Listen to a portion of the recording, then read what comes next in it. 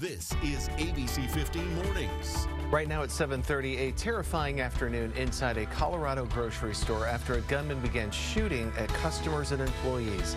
The new video from witnesses as that chaotic scene unfolded.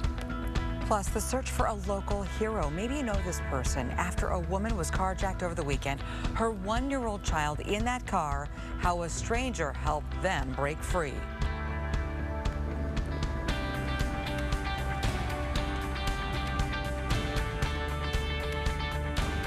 Reaching underserved communities. Today is the last day to get vaccinated at Harmon Park in South Phoenix. With the people leading this effort, they are on the move. We'll tell you where they're headed to next. All right, our Jamie Warren live there. But first, it is 7:30, and we have a live look outside on this Tuesday morning. It's cooler out there.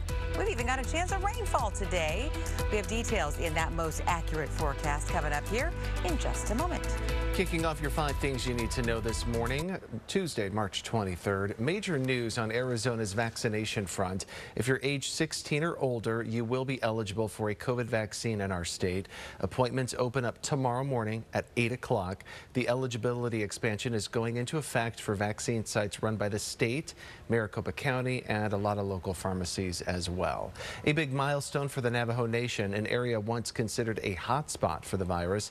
The nation reporting 0 deaths and 0 new cases in its latest report.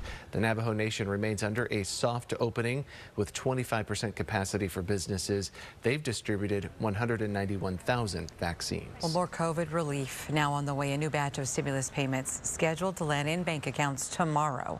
The IRS saying this next batch also includes a large number of mailed paper checks and those prepaid debit cards. It's unclear exactly how many payments are coming this time around, but the first round included about 90 million payments totaling more than $242 billion. And some of that next stimulus payment could be going toward a tank of gas, right? It's going to cost you north of $3 a gallon to fill up here in Arizona. Let's look at these latest numbers here from AAA. It's currently $3.11 a gallon on average across the state. Maricopa County, the numbers are even higher than that at $3.14 a gallon. And as you can see, well above the national average, which is currently at $2.88. It is one of the most used words in the English language today. It marks the 182nd anniversary of the word okay. Yeah, okay. So here's a little history for you. The word first appeared in the U.S. in print back in 1839 and was used by the Boston Morning Post to take a jab at a rival paper about a misspelling. Now the 2-letter abbreviation, which is also interchangeable with it spelled out OKAY, is now the most recognized word throughout the entire world with just as much meaning. There you Okay. go. Hey, do you do okay or OKAY?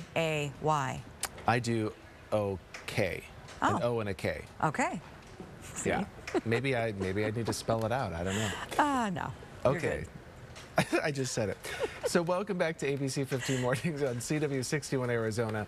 I'm Justin Pizzera. Okay, and I'm Kaylee O'Kelly in for Allison. It does become one of those crutch words, though.